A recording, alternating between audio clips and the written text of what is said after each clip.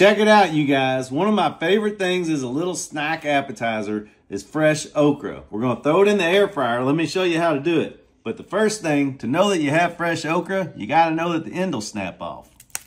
Now you know it's fresh. All right, the first thing we're gonna do is we're simply gonna cut these in half. Right down the middle, just like that. Now we got them all cut in half, throw it into a little mixing bowl. Now you wanna use some okra oil. Give them a little toss, give them a little shake. Now you need the spicy Danos, that's the red top. Sprinkle generously because it's not packed full of salt, it's real flavor. And we're also gonna grab the chipotle, that's the maroon top. Put a bunch of that in there.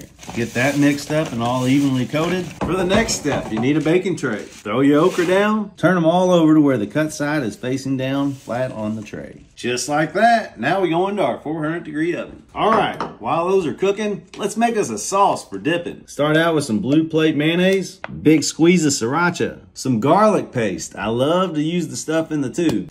Now for the last step and the key ingredient. This is some of my new spices. The Dano's Cajun. So we're gonna add some Dano's Cajun to it. It's not available yet, but stay tuned. Blend that in. Look at that, y'all. Look how those Cajun spices just turn that into something different. Let's give it a try. Yeah, that's amazing. Come here and look at this, y'all. Look at my Cajun seasoning. It's not just a bunch of salt and granules. That is real Cajun spices. Oregano, thyme. I've been working on this for a long time, and it's gonna be dang good. Just wait. Hit that follow button. All right, after about 25 minutes, should look about like that. We'll give them a flip. Now it's time to get a bite. Give it a dip. That right there, try it once and you'll definitely do it again.